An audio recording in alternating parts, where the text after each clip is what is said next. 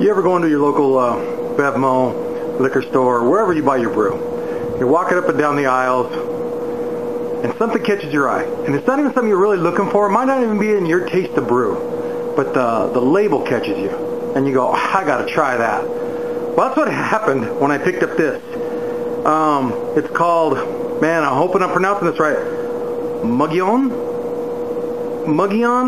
Anyway, the spelling is Mogollon. And they call it the Skunk Ape Double Black IPA. Now it takes big, serious Darth Sidious balls to write the word skunk and put it right on the front label of your brew. Now granted, they're referring to the Skunk Ape.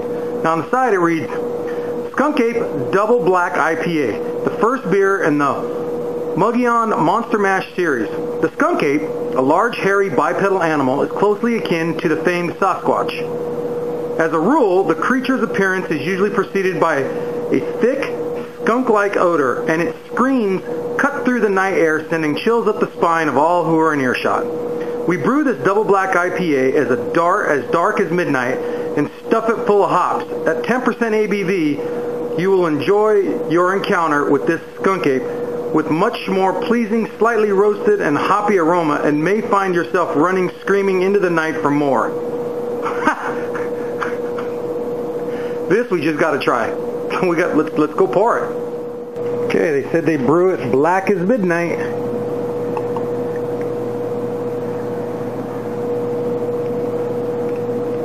Well, that's some black brew there. Shows off the Jedi Order symbol on the glass quite well, though. Skunk Ape Double Black IPA. Well, definitely has the hoppiness aroma of what you'd expect from an IPA, a double IPA. They said they brew it black as midnight. I can't even see through this glass. And granted, it's a little dark out. I don't got a whole lot of sunlight.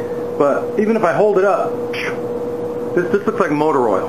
A little thinner than motor oil. Well, let's try it.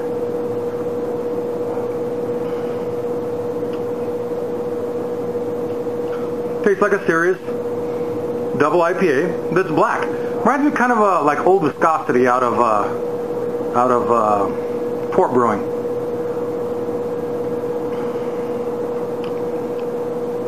Yeah, it's got the bitterness you'd expect from a double IPA.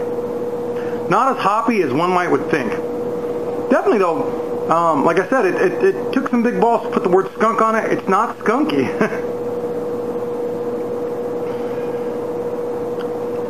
It's pretty much a serious double IPA. It's got the finish of a double IPA. It's not peeling the skin off my tongue like some of the Stone products do, but it's got a mouthfeel that lends to the bitterness. It sits well on the palate. It doesn't feel thin, but yet it's not like NyQuil thick. And it's got a good finish. I'm not a huge double A fan, or a double IPA fan. I don't mind a good double IPA. Essence out of Hanger. That's a good double IPA. Of course, we all know Stone. Of course, we all know Double Daddy out of Speakeasy. This, from a Monster Mash collection, Skunk Ape Black Double IPA. Man, it's tasty. I would never have ordered it. But like I said, a good label catches your eye. That's some good marketing right there, people. Hell, look at how the Empire got all those people to join up.